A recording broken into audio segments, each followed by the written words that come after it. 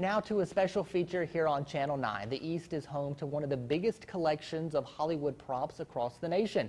The owner, Wesley Cannon, recently spoke to WNCT, and as Nicole Newman reports, one of the special features is his horror movie rooms. Walking through Wesley Cannon's home, it looks more like the set of a Hollywood movie than an actual place to live. But for Cannon, this is a major piece of his livelihood.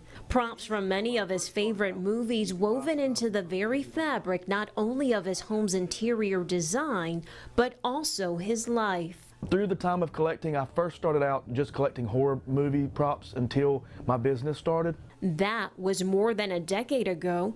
Since Cannon's business, Hollywood History Online has flourished, and so has his collection. Freddy Krueger, Nightmare on Elm Street, the Leatherface of Texas Chainsaw Massacre. I have a complete Leatherface costume that we put together.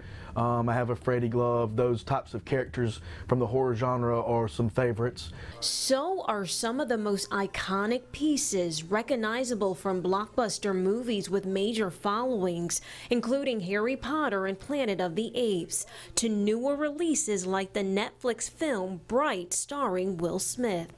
Then there's Cannon's Marvel Comics collection. Marvel prop. That's from Winter Soldier when he was in the elevator. It was used in other scenes, but mainly in the elevator.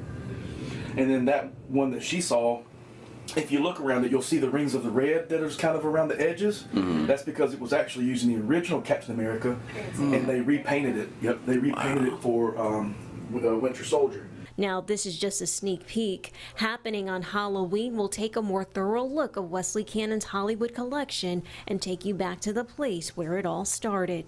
Nicole Newman, 9 on your side.